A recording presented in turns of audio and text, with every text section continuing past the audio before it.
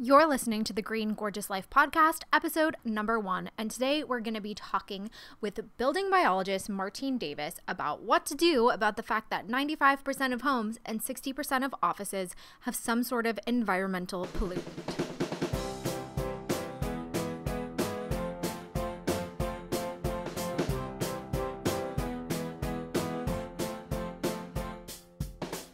Welcome to the Green Gorgeous Life podcast, where you can learn from other green babes how to live your green gorgeous life. We'll talk about wellness, green beauty, and natural lifestyle tips. I'm your host, Laura Ehlers, wellness coach, YouTuber, and natural living enthusiast. For more information about today's episode, head to laurasnaturallife.com. And now on to the show. Guys, welcome to episode 1 of the Green Gorgeous Life podcast. Can you believe this is finally a thing? I am so excited and I hope you like it. So make sure that you give me your feedback on it, what you like and dislike, so that I can make it the best that it can be. Anyways, I am so excited to bring you this interview. It's actually what made me decide I wanted to try a podcast.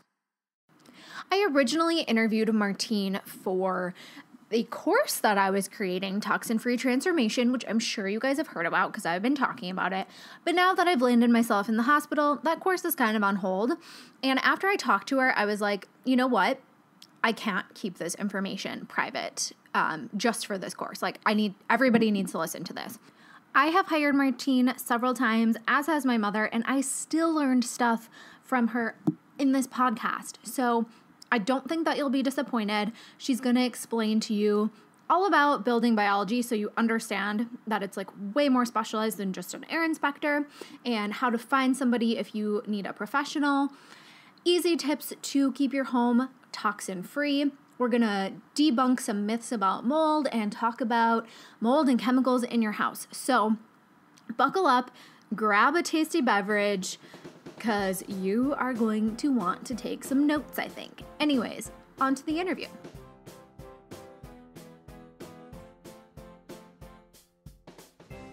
So my first question for you is, what exactly does an air inspector do, or are you different than a traditional air inspector? Well, air quality inspection should encompass several things. So I don't know if I'm different or not. I think I am, just because I've heard other customers say they had an air quality test, but all that happened was a mold test. So I think that can happen in that way, that for some companies, air quality means a mold test. Mm-hmm. But really, if you look at the definition of indoor air quality, it encompasses a lot of other factors. And so that would be, usually I break it down into 3 categories: particulates. And particulates are things that are floating in the air that you're breathing. So that could be anything from soot from candle burning or fireplace. It could be dander from just household dust and pets. Could be actually allergens, if you have mice in your walls. All those things that are floating in the air, fiberglass particles, and of course mold is included in that. That's a particulate. Then the next section would be the gases, and gases could be formaldehyde or natural gas, methane gas, sewer gas. And gases also can come from mold. So that's what's interesting about mold is actually looked at from different angles, because molds emit gas. And sometimes the mold spore is not what people are reacting to. They're actually reacting to the gas. I didn't know that. That's so interesting. Yeah, that's an interesting thing too. That's something that a lot of people don't know. So the mold gas is that musty smell that you smell. Like you walk into a basement and it smells musty. Oh, and yeah. what that smell is a mold gas. And what we mean by mold gas is the same kind of gas that people emit.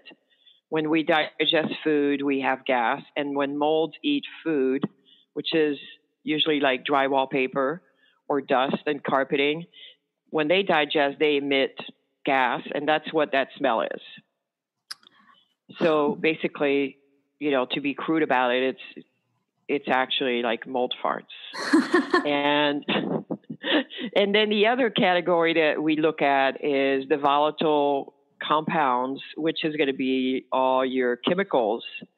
And then there are semi-volatile compounds. So the VOCs are things like, let's say you live near a highway or in a busy street, and we're going to look at your interior and we're going to check for benzene, toluene, xylene, because those are the compounds that are emitted by car exhaust and car fumes. If you live near a dry cleaner, we're going to look at another compound. Unfortunately for you, if you live near like a nail salon, we would be looking for acetone and things like that in the air because they can be introduced in your air, in your house. Mm. So that's the volatiles. And then the semi-volatiles are things like pesticides, plasticizers. They're basically another form of VOCs, but they're called semi-volatiles because they have a different molecular weight. So the weight of a compound has something to do with where you test. Like if I'm testing for benzene, I may test at a different level, a different height, than if I'm testing for another compound. But I mean, that's getting very technical.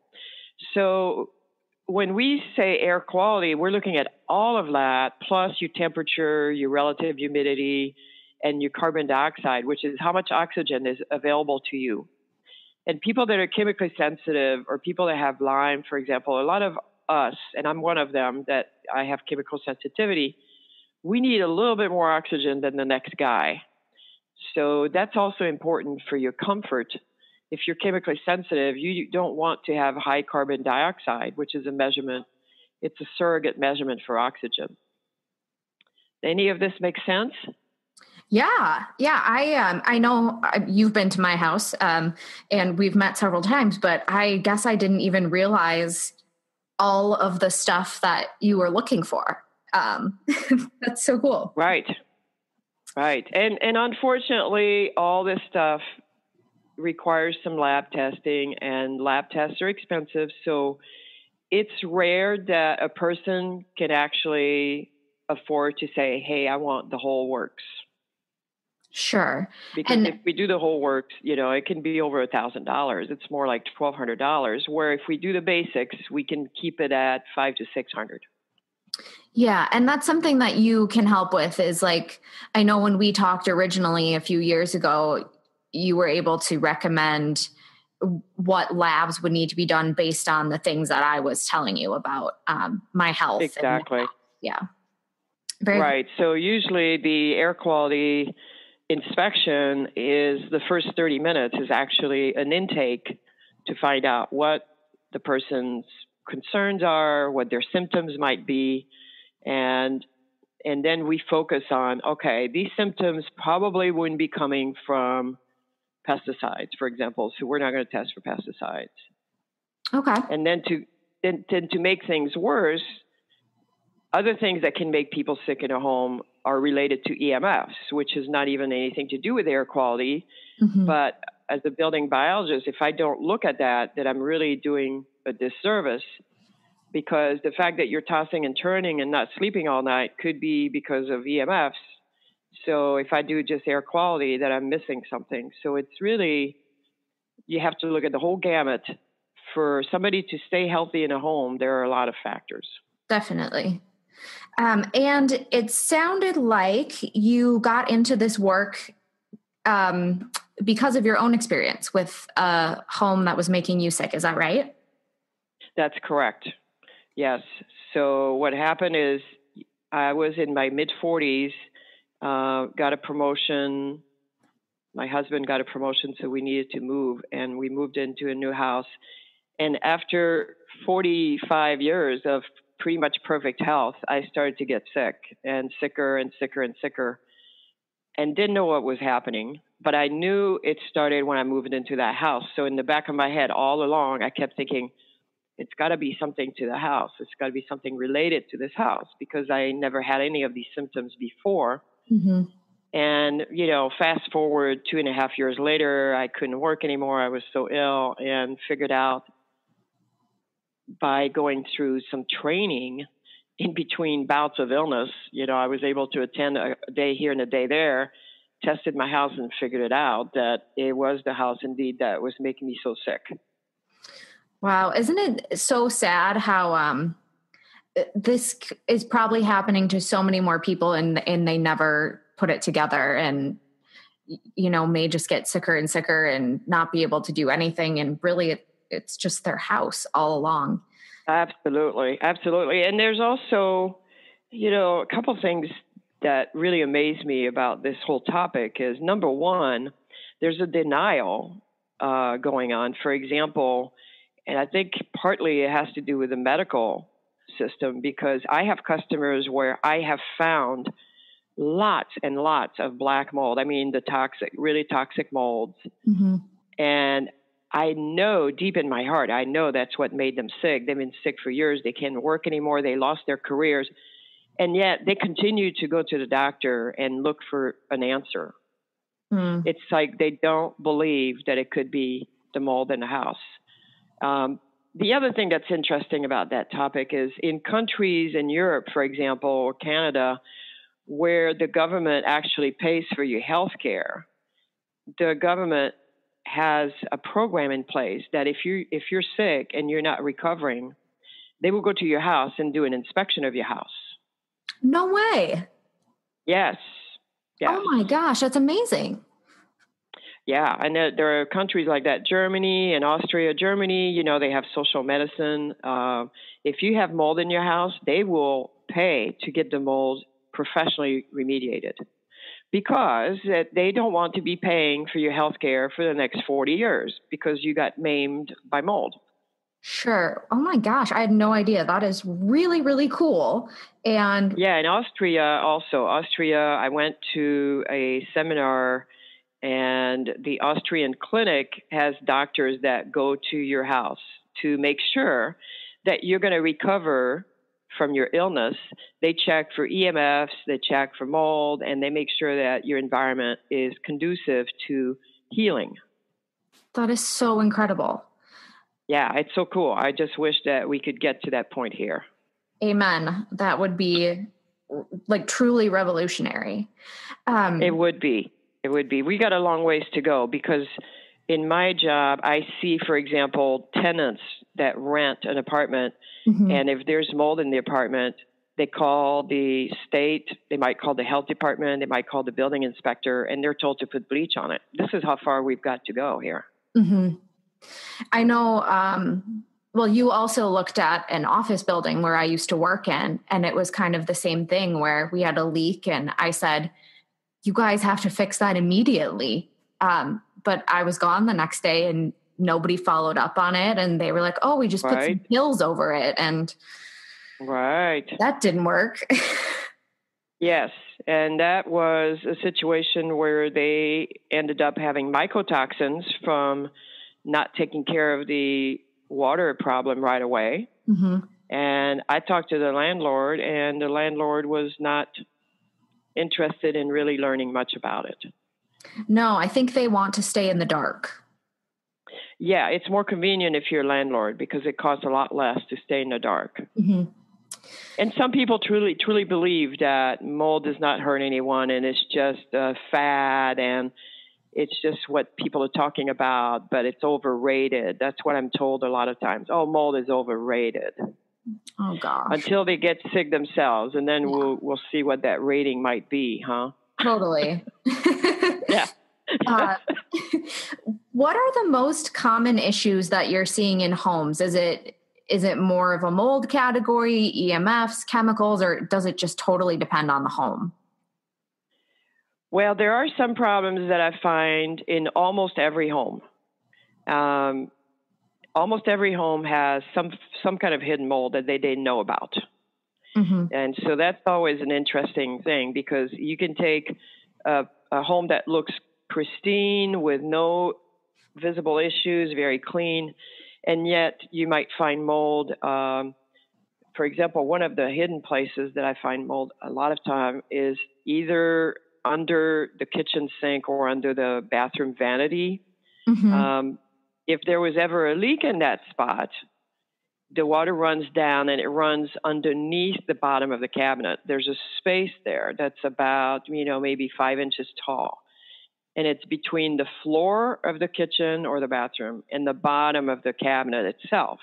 Mm-hmm. And this is not a removable piece. If you look under your cabinet, you'll see this is actually part of the cabinet. You can't take it off to see.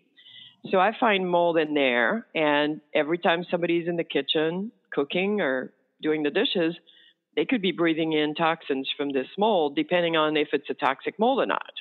Mm-hmm. If it's just your garden variety of mold, it might not bother anything. But I've had houses where when I do the intake, I'll say, is there a room in particular that you feel worse in? And sometimes the woman will say, well, every time I come in the kitchen, I feel kind of dizzy. I feel lightheaded. I don't understand it. Mm-hmm. And then when they say that, of course, immediately I'm thinking, I better check under the sink, and I find mold there. The other thing that's very common that people don't realize is I find gas leaks in almost every home, either on the fireplace, the gas fireplace, or on the water heater, or on the furnace, or the gas stove. The more gas appliances you have, the more likely you're going to have a small gas leak, and you don't smell it. And then the third thing that I find that's really common that hurts people's health, in my opinion, is the Wi-Fi stuff.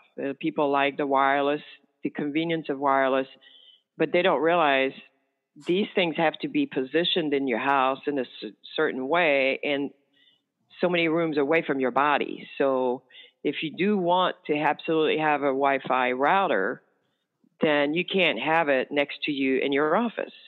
It's got to be at least 2 rooms away so that the exposure of the pollution is, at least acceptable to your body. Totally. Because what that radiation does, the first thing it does really is it suppresses your immune system. Okay.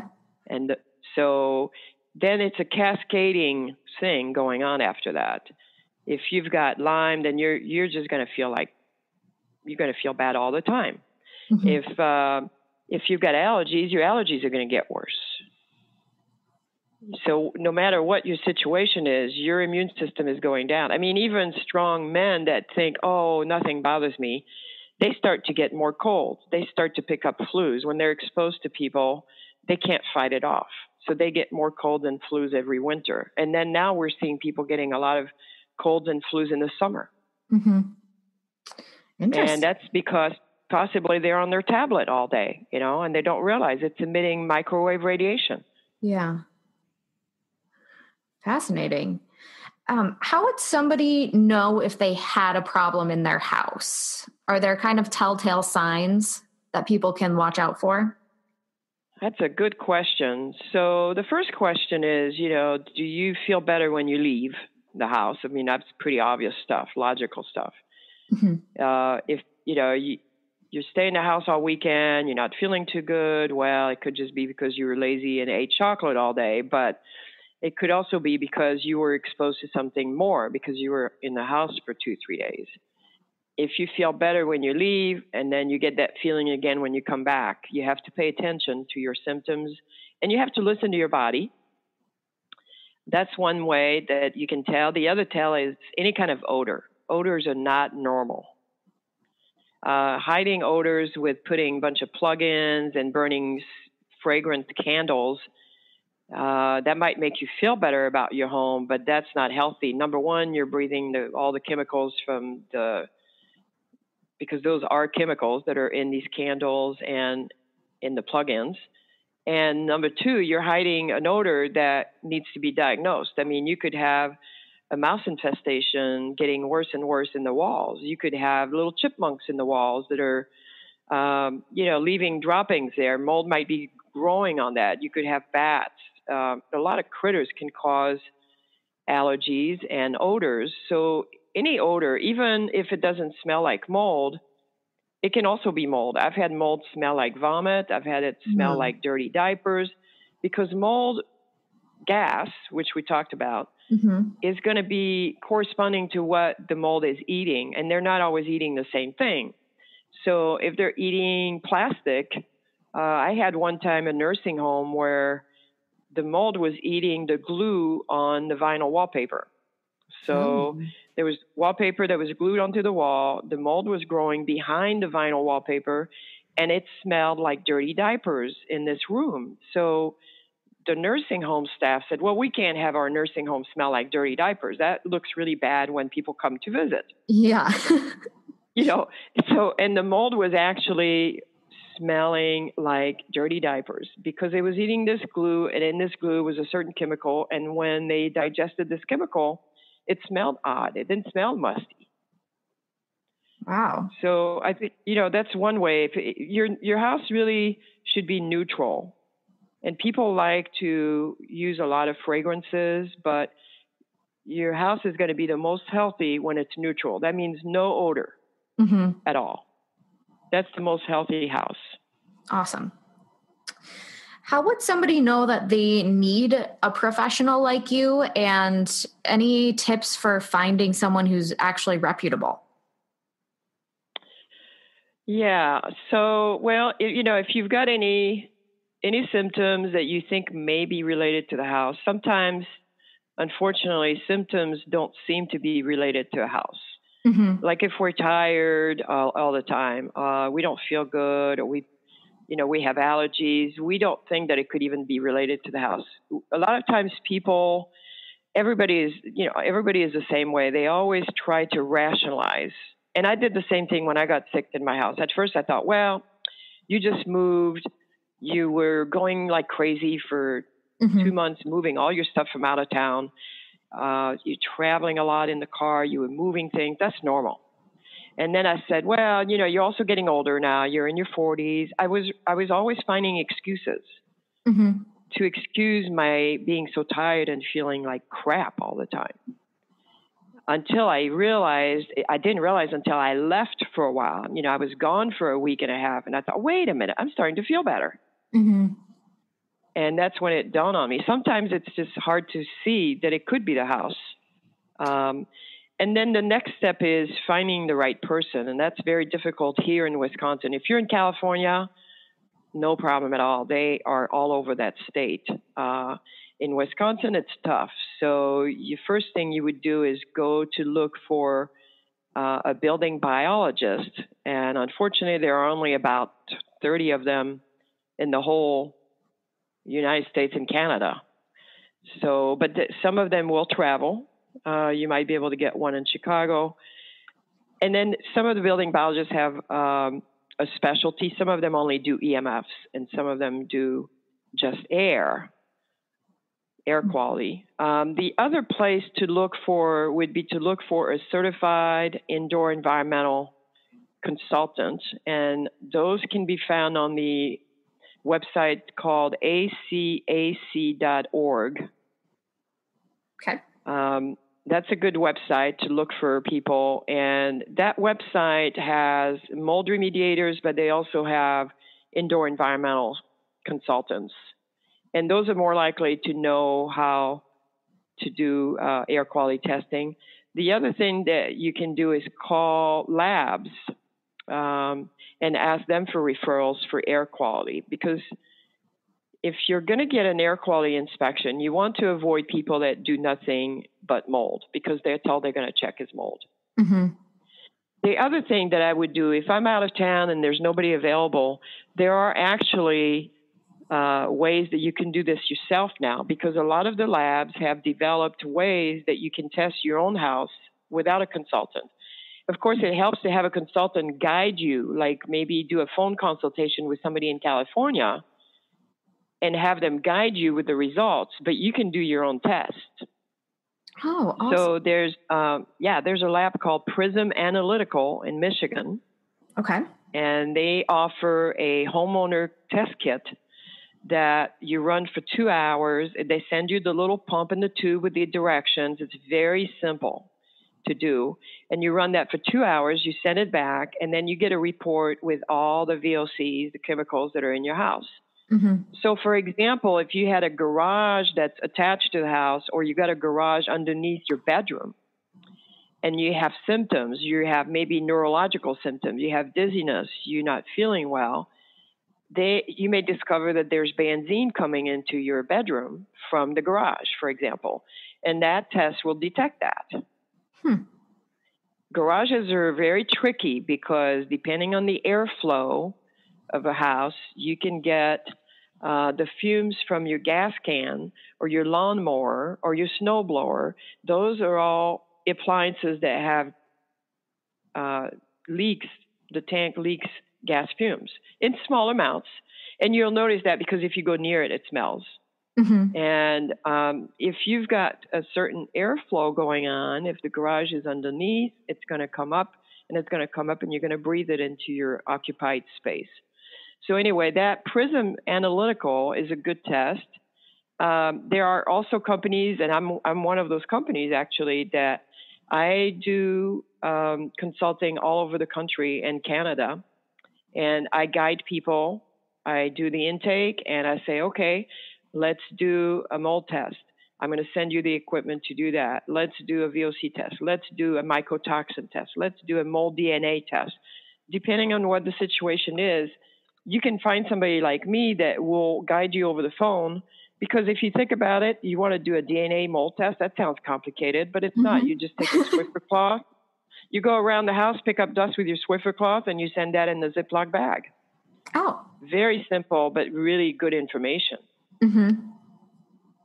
Very cool. That's all. I didn't realize that people could do it on their own and consult with a professional if they don't have one in their area. That's really helpful. What about easy fixes that we could all be implementing in our homes to make it a little healthier? Easy fixes. Well, it depends what you're doing now. I mean, one thing that you got to watch for is the fragrance. So fragrances bring a lot of chemicals into the home, and they are detrimental to air quality generally. Even though people think they are a good thing, they're actually detrimental. So the first thing I would do is replace the fragrances. So your laundry products should be fragrance-free. None of that stinky, dry sheet stuff. That stuff is being breathed by the children, by people pretty much 24/7. I mean, especially children, they go to bed and they're wearing pajamas that have these chemicals on them. And then they're wearing those clothes during the day that have the same chemicals. So they're breathing them 24/7. And fragrance is an asthma trigger. So if you have a lot of fragrance in the home and you have children with asthma, that's going to just be detrimental to them. So the laundry products, the candles, I'm not saying don't have any fragrances. If you really love fragrance, like I think a lot of people do, I'm one of them. I love fragrances. But I use a lot of essential oils and just a lot of mixtures of essential oils. But even with those, you have to remember that they emit VOCs also. And so it's too much of a good thing can be bad, So if you're going to be diffusing fragrances like essential oils, you want to do it in moderation, 10 minutes here, 10 minutes there. Don't let the thing run all day. The other thing that you can do that are easy fixes, it's easier said than done, but is keeping the dust down. Because dust is where all the nasty things are. That's where the mold spores are. If you got a lot of dust, you're more likely to have mold growth if it gets humid. Like a basement, basements are more likely to get damp, and then they also have more dust, so they're more likely to grow mold. So if you clean regularly with a good vacuum that doesn't leak, you're more likely to avoid mold. And then the dust also has things like pesticides from outdoors. It has lead from the road. There's always some lead particles on roads, and that's picked up by tires, and it goes in your driveway, and then you walk in the house and you're bringing it into your house. So not wearing shoes in the house, if possible, is a good idea. Leaving all the shoes at the door, that prevents all these particles from coming into the house. Well, now I feel like I need to go vacuum and dust my whole house. Yeah, same here. That's why I said it's easier said than done. When you're busy, you don't always have time to do the very, very thorough vacuuming. Yeah. Because vacuuming, people think vacuuming is just vacuuming your floor. But when I say vacuuming, I mean vacuuming the TV screen, vacuuming your computer screen, your keyboard, Okay. the surfaces, like the nightstand next to your bed, that should be dust free because you're really close to that all night. Mm-hmm. Yeah. And so the vacuum is really the best instrument because if you have a vacuum that doesn't leak, like one of those German or Swedish vacuums that absolutely keep all the dust inside the bag and not leaking it outside, out of the exhaust, now you're keeping this dust away from your breathing zone. If you're using like a rag, then you're just basically relocating the dust. Sure. When you use a rag, the dust is all going to come off. It's going to be in the air for a while, and then a couple days later, it'll be redeposited on another surface. Oh, yeah. I've honestly, I've never thought to vacuum much more than like my couches and the floor. So definitely going to be putting that on my to-do list very shortly. Yes. And usually if you take a really bright flashlight and you hold it parallel to a surface like a TV screen or your nightstand, you would be appalled. I know I am. It's like, oh my God, I can't believe all this dust on there. And so part of it is because we do it wrong. We just mess with the dust. We wipe it and it goes in the air. We breathe it for a little bit and then it falls back down. Where the vacuum, a good vacuum, will not do that. It's going to get that dust once and for all. So you'll notice if you do the vacuuming of the surfaces that you actually have to vacuum less.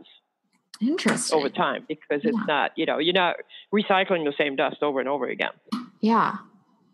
And what about air purifiers? Do you think everybody should have one or not really? Well, if you live in a city or if you live out in the country where there's a lot of agricultural activity, then you probably should have one, especially if you open your windows. Mm-hmm. I think nowadays, I don't know, with the pollution that I see outdoors, I don't know how one could live without an air purifier. So the question is, the question is more like, how many do I need rather than do I need one?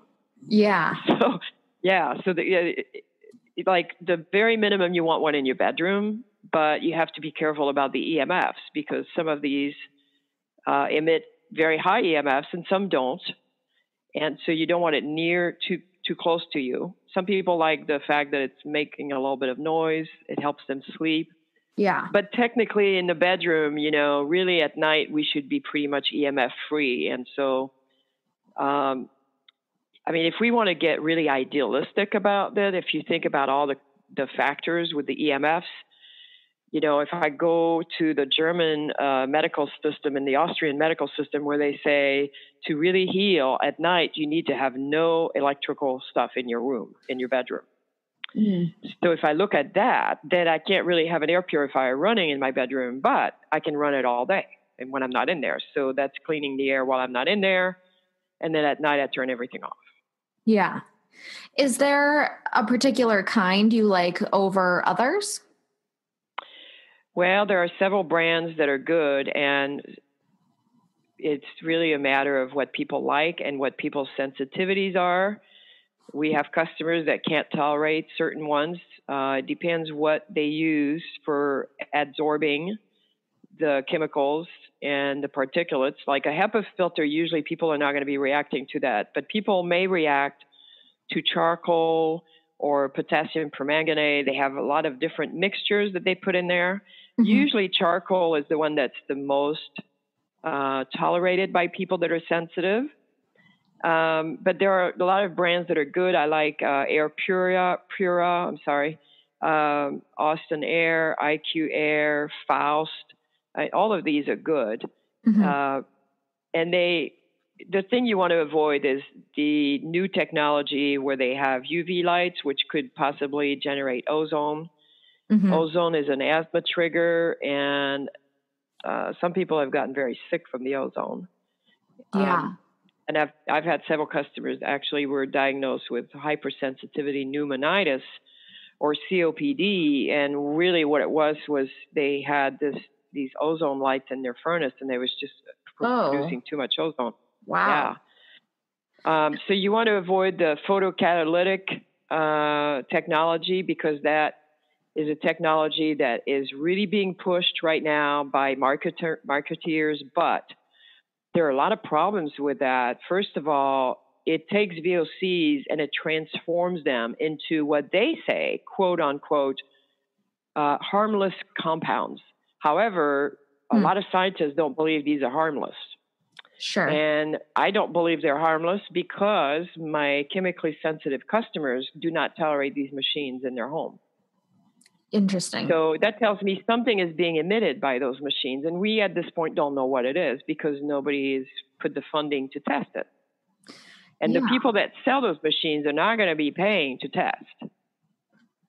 Definitely. It's too easy to say, well, this is the newest technology. It was invented for NASA. This is the greatest thing since sliced bread. And so everybody's buying thousands of these and they don't know what they're buying. Right. So I still recommend at this point, until we have more evidence that these things are harmless, I still recommend the base fix, which is the charcoal and the HEPA together in one filter. Now, I have a lot of people ask me, what is a good air purifier if you have mold? And my response is, an air purifier isn't going to do anything for mold. You have to get rid of the mold. Am I right? Or is there an air purifier that will actually help with that? No, there's no air purifier that's going to be good for mold. The best that you can hope for if you have mold, let's say you're in an apartment and there's mold in the wall and the landlord won't do anything about it. An air purifier is going to help some because as the mold gas is coming out and maybe the mold spores are coming out of the wall.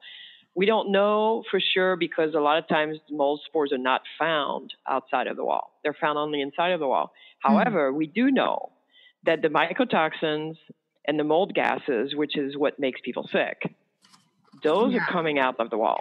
Okay, so that explains why you can have invisible mold and still be sick from mold. And it's coming out through the electrical outlets. It's coming underneath the baseboard. And these toxins are more like a vapor or a gas, and they can definitely come out of the wall.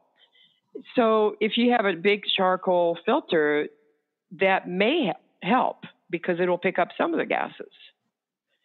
Okay. But it's not going to completely solve the problem. Yeah. So it will be a little bit of a help. But another thing also that's a misnomer is people think for mold spores that they just need to get a HEPA filter. But if you think about it, the part of the mold that makes people sick is more the gas. So you really need something to cover the gas. And that would be the charcoal. Sure. Now, also about mold, I get a lot of people asking me, how do I clean mold? And oftentimes they're specifically talking about in their shower. And again, I say the same thing. Like, you can't just put bleach over mold and that's not going to kill mold. Right, exactly. So the first thing always with mold is, first thing people think about is, I want to kill it. And the first thing they should think about is, how do I stop it from growing? How do I avoid it in the first place? So in the shower, the number one mistake that people make is they take a shower, they run the exhaust fan, possibly, maybe. You know, teenagers don't necessarily do that either. Yeah. But they'll run the exhaust fan, they get ready in there, and then they leave the bathroom and they turn everything off. Well, that's not enough. So the first thing that would really be helpful to prevent mold from growing is after a shower, the exhaust should run for at least 30 minutes, at least. And you can buy actually an exhaust fan that has a timer. There are some exhaust fans that actually turn on when the light comes on, so you can't take a shower without it on, which is ideal for teenagers and people that don't listen. You know, they don't have a choice. There's also a switch that you can buy that will run the exhaust fan for a determined amount of time, like 30 or 45 minutes after you turn the light off. So when you leave, you turn your light off, but the fan stays on. Nice. So those are great tools to avoid the mold in the first place. Once you have the mold, then anything really to remove the mold is going to be preferable to spraying the mold. So, you know, scraping it.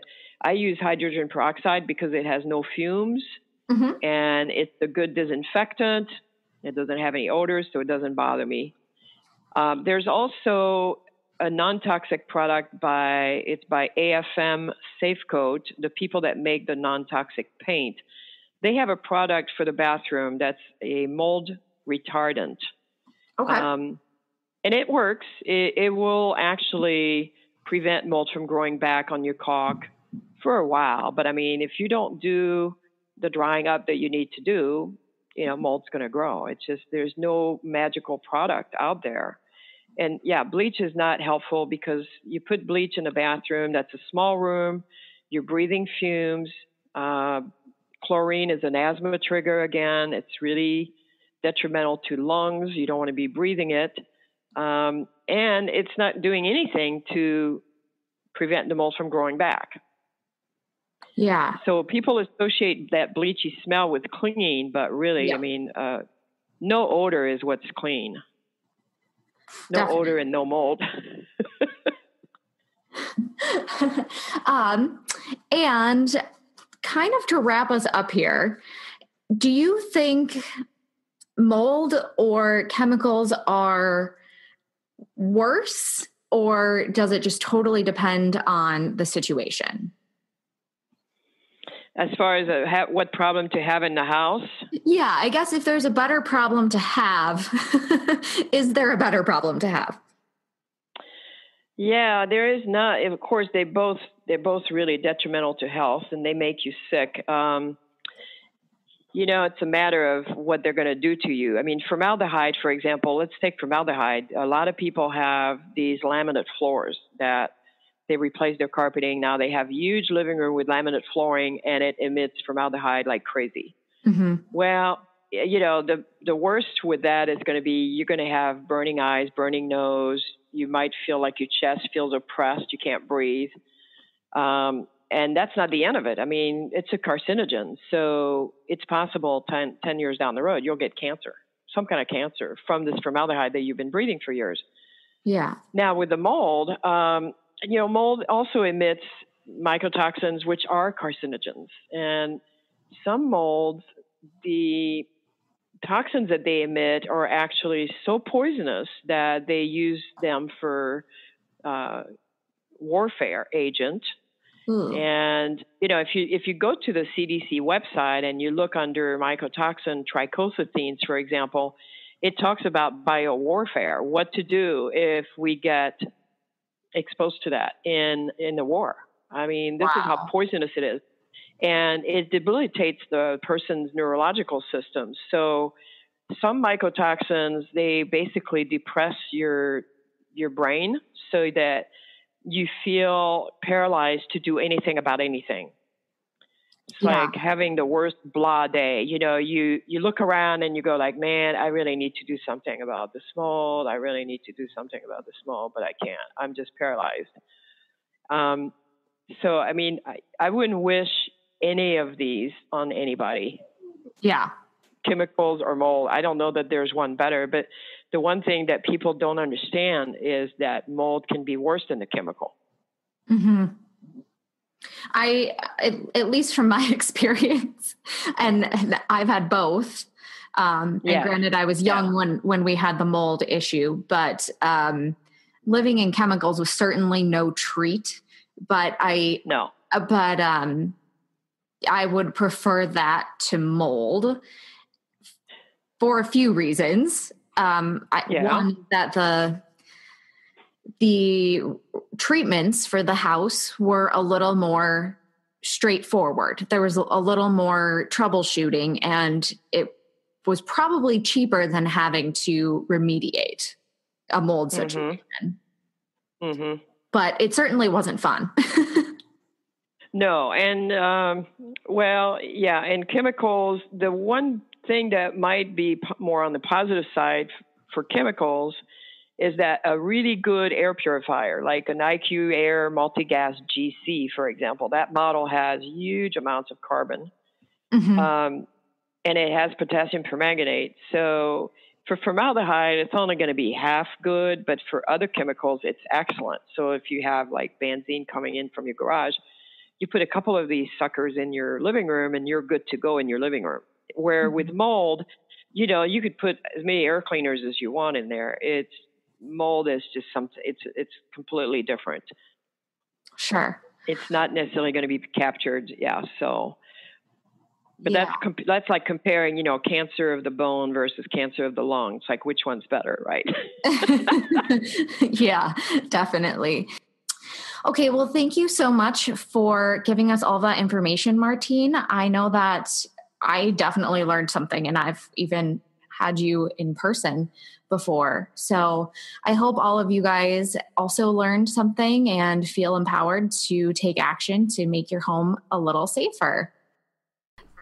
Be sure to check out the show notes for links for Martine and also those various air inspector and building biologist search websites. And if you want to discuss this topic further, make sure that you are in the Create Your Green Gorgeous Life Facebook group. You can join by going to laurasnaturallife.com and clicking join the community, or by searching Create Your Green Gorgeous Life on Facebook. But also, if you wanted to leave me a rating in iTunes, that would totally make my day. So I hope that you guys are enjoying the beginning of this podcast. Let me know what kind of topics you would like to hear about, and we will talk in the next one.